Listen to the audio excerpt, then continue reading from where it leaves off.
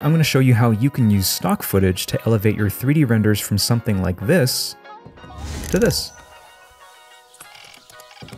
So by the end of this video, you'll know exactly how to map video footage onto any 3D surface in Cinema 4D and Octane Render.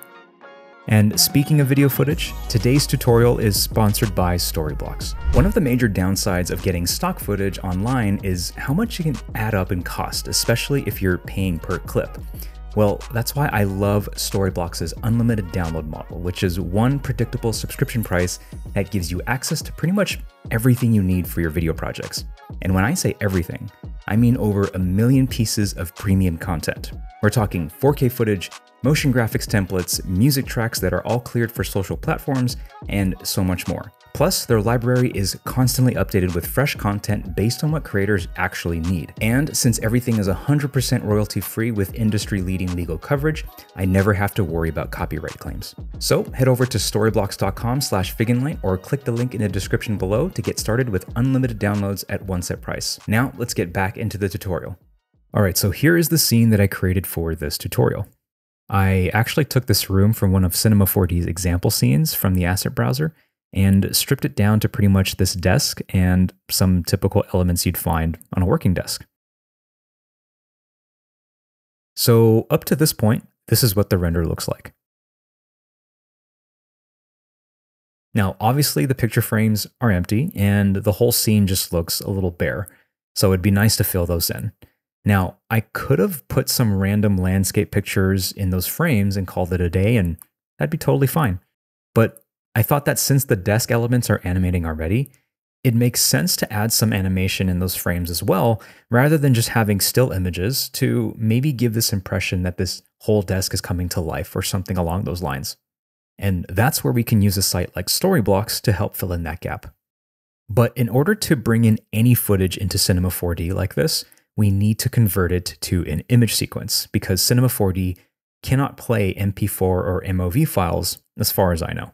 If I open up a new scene really quick and I wanted to play some footage on this plane, for example, I'd first need to assign this material to the plane and then open up the node editor. And in here, I'll add an image texture node and plug that into the diffuse channel. In this texture node, there's this tab called Animation, and the only way the image texture node can play a video file is if it's an image sequence, as you can see right here, where the node can calculate how many frames or images are in a specified folder. Any footage we get online and want to plug in here will need to be converted to an image sequence. Now, to do that, we're going to go into After Effects. So we're here in After Effects, and I have a stock footage file that I downloaded and imported from Storyblocks. I'm going to drag it into our timeline to create a composition. And there is our footage. If I scrub through the timeline, you can see the very colorful butterfly animation, which I thought would look good on the computer monitor. So without touching anything else, I'm going to go to File, Export, Add to Render Queue. Where it says Output Module, I'm going to click on this link right after it, and in Format, I'm going to select either PNG or JPEG sequence. Then over in the output, just click this and select whichever folder you'd like to save the image sequence to. And click Save. Once that's done, you can go ahead and click Render.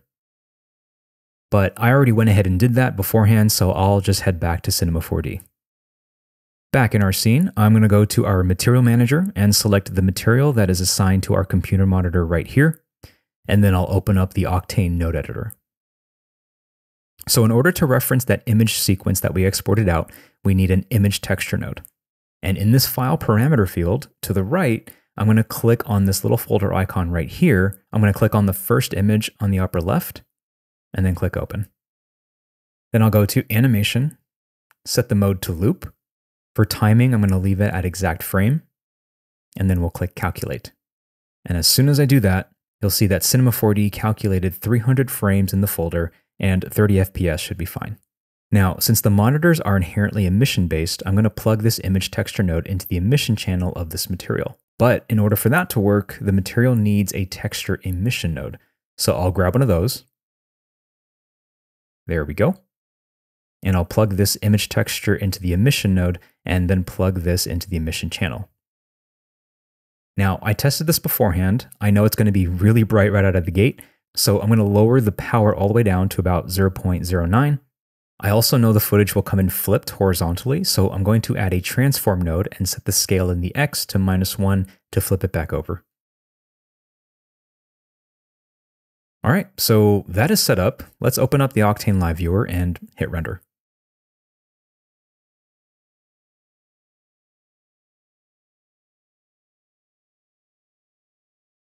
If I scrub through the timeline, we will now have the stock footage that we downloaded from Storyblocks playing on our computer monitor right here. Really nice. Now you may notice that the first 27 frames or so, the monitor is black. That was intentional.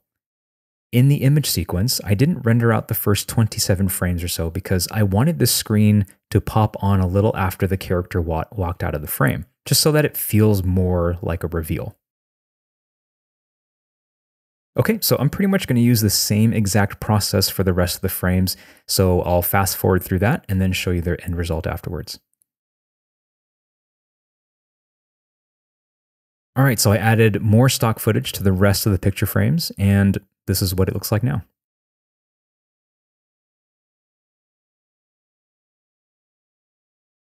So that is how you can use stock footage to elevate your 3D renders. I hope you found that helpful. Thanks for watching, and I'll see you in the next video. Take care.